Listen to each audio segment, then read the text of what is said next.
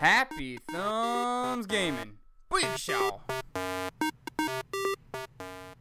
Hey everybody, it's Brian with Happy Thumbs Gaming. Today we're checking out the Raptor Territory free roam for Lego Jurassic World. We're going to get a handful of collectibles, as you can see on the right hand side. And we're also going to get a couple of characters scattered throughout the area. And we do require that you have completed the story and free play. This is there so that you guys will have everything you need along the way and you won't find yourself backtracking and having to go back and forth.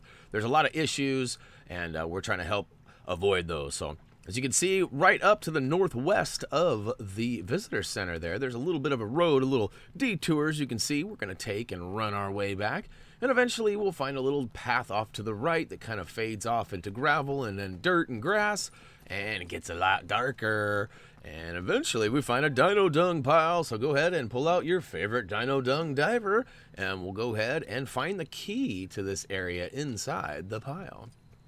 So we went ahead and chose Owen, and he's going to get in there. It looks like he's got everything, including the kitchen sink and the key for the lock here. So we'll go ahead, and this threw me for a loop here. You actually have to spin your analog stick in order to twist the key and open it. So once we get inside, though, we find a handful of things. Right off the bat, we notice that there is a charge panel above a door, but we'll get to that in a hot second. Let's turn on the kiosk first and see what we got here. We got a couple of gold bricks, looks like a couple of workers in peril, and ooh, even a ray. So we'll go ahead and take on the first worker in peril over to the left, and it's right below that blue electric panel that we discussed a second ago.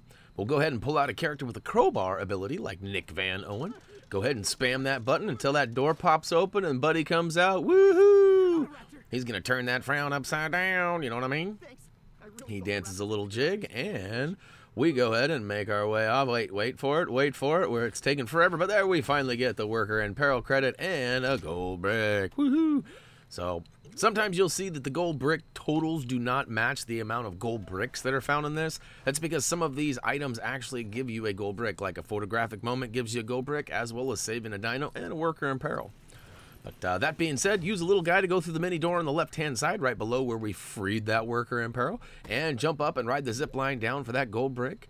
Now let's go ahead and take care of these electric panels. There's one on either side of the cage. And each time you shoot one, it gives you a short little cinematic view there of the lights dropping down and getting ready to kick on.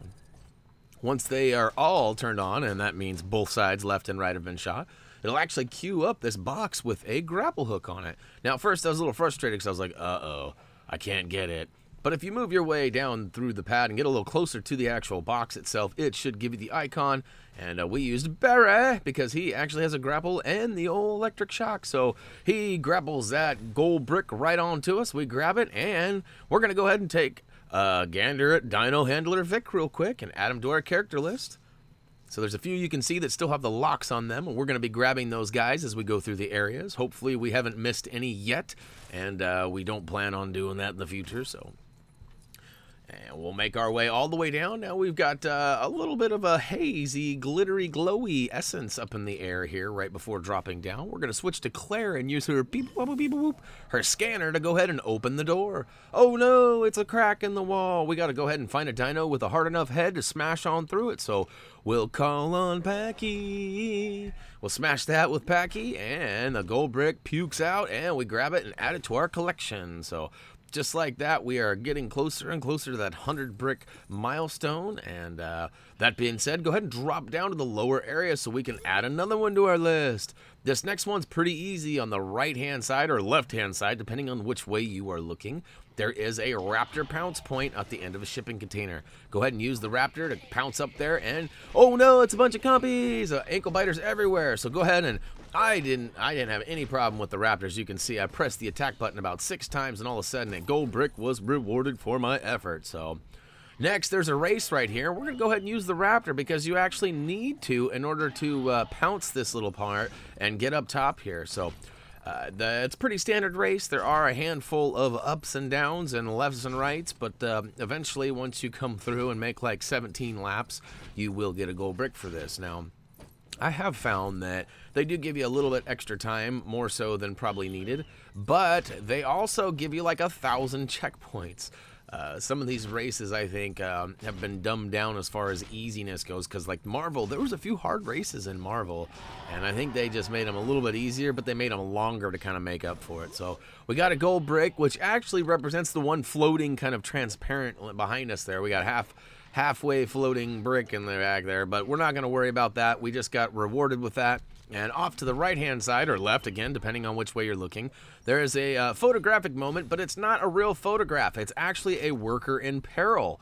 So we'll take a picture and scare the old raptor off and get that credit for the worker as well as a gold brick.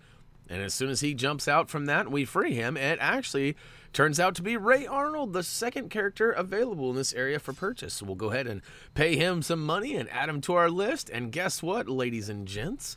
We're going to go ahead and go to the kiosk right quick and check it out one last time. But that's actually going to do it. I don't mean to spoil it for you. But look, no more icons of anything out here. And that's going to wrap it up for Lego Jurassic World Raptor Territory Free Roam, where we grabbed all the collectibles and even got a couple of characters in the area.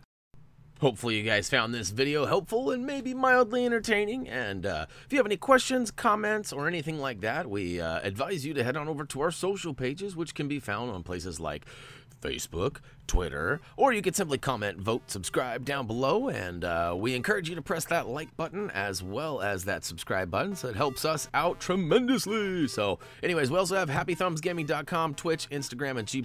All these links can be found down below, as well as links to our trophy achievement guide for Lego Jurassic World and our playlist with all the videos. So as for me, that's going to go ahead and wrap it up. Until next time.